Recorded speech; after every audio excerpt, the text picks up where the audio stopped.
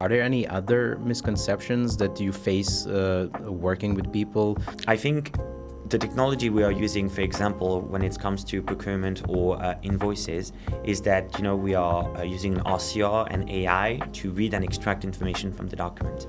And the misconception is that AI changed quite rapidly recently, and what the technology that were used before, maybe by other competitor, was template based. So basically you're not really understanding anything on a document. You're just saying to a technology, this is the information you need to extract is right here, right? No matter, you create different templates and you're just teaching the solution to extract whatever is in that box.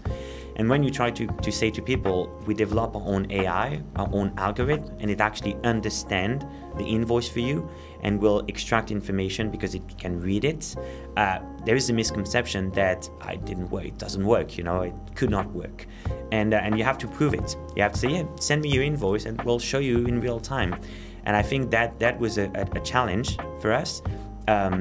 Because AI wasn't a thing, 5 or 10 years ago, and all of a sudden became like a buzzword. And so you hear a lot of stuff about AI, and it could be like bad buzz, like, oh, AI can do this, and then all of a sudden, no, it's actually it's actually not true.